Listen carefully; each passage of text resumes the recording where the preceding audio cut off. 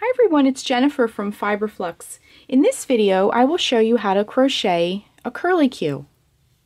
This is a curlicue I've made, and let's pull it apart a little bit just to show you the construction. If we unroll it like this, you can see there's a starting chain, and in each chain you do a bunch of stitches. These are double crochets. You can do single crochet, I've seen even treble crochet. And what happens by working lots of stitches in each chain, it starts to kind of scrunch it up and twist it up, and it becomes a curlicue, just like that. So let's get started. I have here just some worsted weight cotton yarn and a J 6mm crochet hook. You can really use any yarn or hook. If you're unsure about what hook to use with your chosen yarn, you can just look at the back of the yarn label. I have one right here. This is a different yarn label actually, but your yarn label will show you, let's see, oh, it's on the back here. Your yarn label will show you a recommended hook size.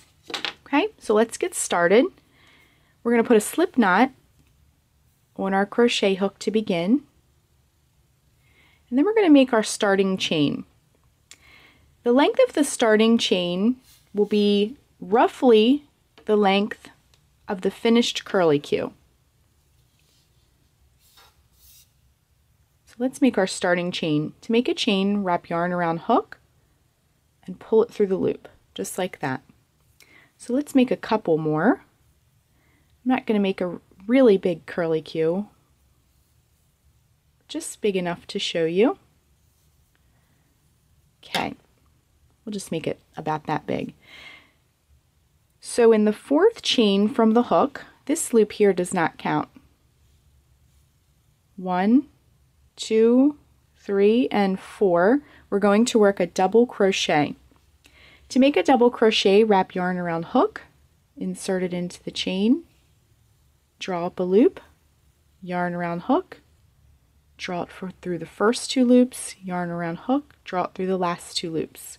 That's a double crochet. Make one more double crochet in that same chain there. Okay. In the next chain, you're going to work 3 double crochets. The reason we only work 2 is because this, when we did our double crochet in the fourth chain from the hook, it made this, which counts as the first double crochet, just as a side note. So in the next chain we're going to make 3 double crochets. So 1,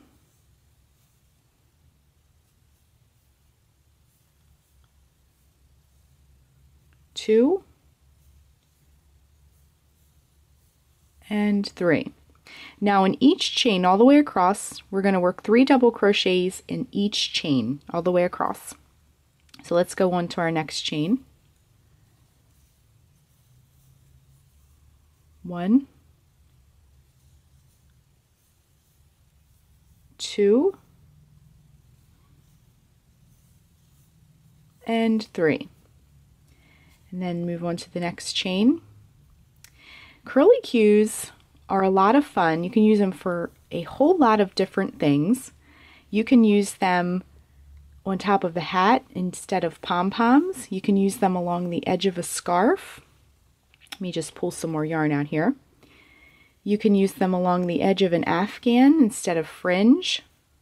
You could even tie one onto your tree for the holidays.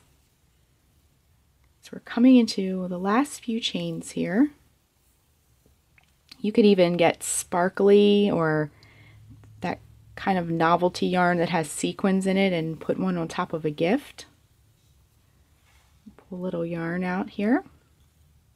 And definitely experiment with lots of different yarn, because you'll get lots of different and interesting looking curlicues. And also sometimes when you're working on these, you may lose track. Just go back and look at your chain and you can just count 1, 2, 3. So here we are in our very last chain. So we'll work 3 double crochets in the last chain. 1, 2, and 3. To finish your curlicue, just snip your yarn and fasten it off just like that.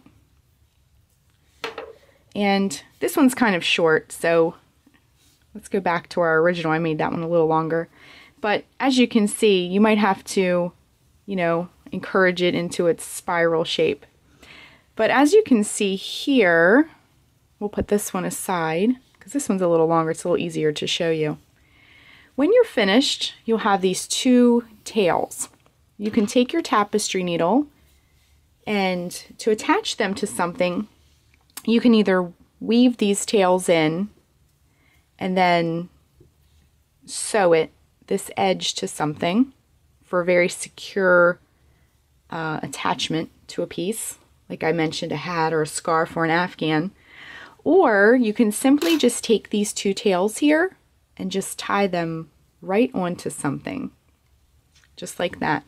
If you're going to be gluing them or doing something else with them, you could always just weave them in and just have the curlicue.